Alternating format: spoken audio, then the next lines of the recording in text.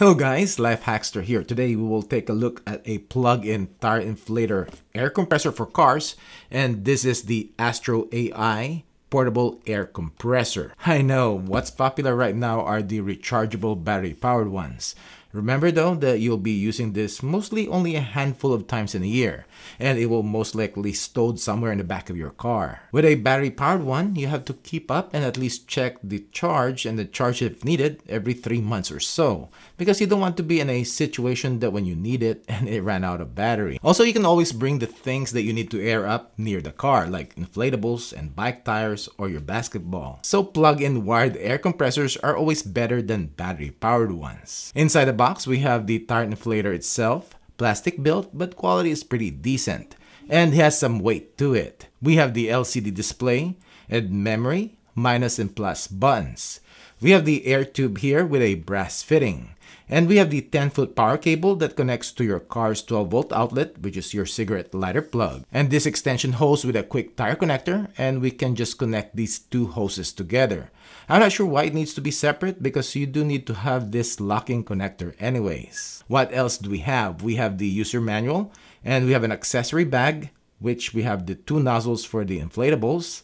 I like that the fittings are brass. We have a needle adapter for your balls. And we have a spare fuse. And we have a Schrader valve adapter. By the way, this inflator also has a flashlight. As for the buttons, we have the on and off switch here for the compressor and also for the flashlight. Time to inflate some tires. First, let's plug it in. Alright, so what we have here, we have a really flat tire. And we're gonna use this Astro AI and see if we're gonna be able to pump this up.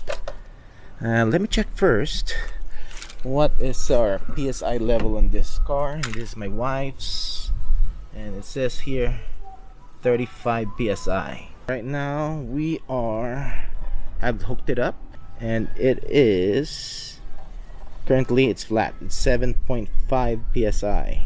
So I'm gonna type in, I guess I'm gonna push the plus button right here. This is 30. We'll go up to 35.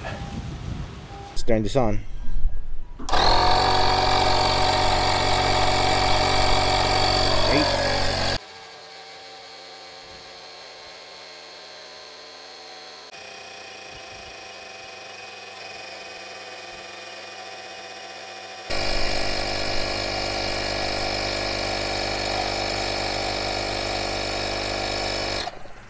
There you go. It stopped automatically, and 35 psi, less than 10 minutes. Alright, so just to test out the little flashlight that it has, so I'm gonna turn it on. Not that bright, but it's just enough that you'll be able to see the tires and what you'll be doing. Overall, works pretty good. It was able to pump from almost flat to 35 psi within 10 minutes. And I like that you can set it to whatever psi you need and it will automatically stop. It's also not as loud as other ones that I have used before. There are some things though that could make this better. A storage area for the accessories and adapters. And also some type of wire management for this 10-foot cable. If they could have added a small area in the design to store the cable and the accessories, this is going to be a great tire inflator. Anyways, that's it for this video. Thanks for watching.